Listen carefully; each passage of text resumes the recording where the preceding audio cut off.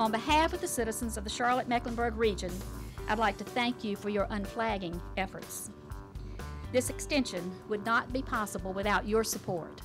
Without Phil Dubois and UNC Charlotte making that decision to do the curve, and it was a pretty big curve, Caroline, if I recall, into the UNCC campus, the numbers wouldn't have worked in order to get the formula matched from the federal government or the money from the state government. This connects us.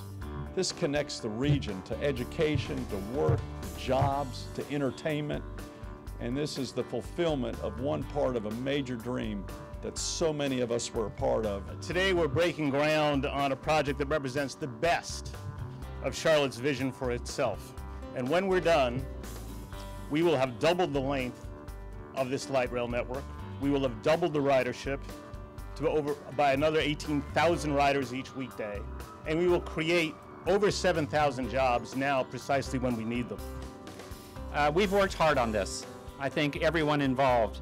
The initial decision to bring light rail on campus, and then a lot of complicated decisions about what route it would take, where the stops would be, the granting of the easements, and recently the decision to put the utilities underground in front of the campus. I think we got it done because everyone realized that the benefits to the city and the community were too significant, not just the job creation in building the line, but in terms of the long-term potential for development along the Northeast Corridor. There's going to be enormous urban revitalization here, and we stand ready to assist with it.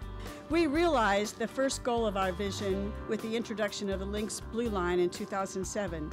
And I'm as excited as we prepare to break ground for the next phase and continue to advance rapid transit in our region. We are a city on the move. We are a city on the move, and we have been, and this is just going to add to our reputation. Now I'd like my colleagues on stage and several of our partners to join us as we officially break the ground for the construction of the LYNX Blue Line.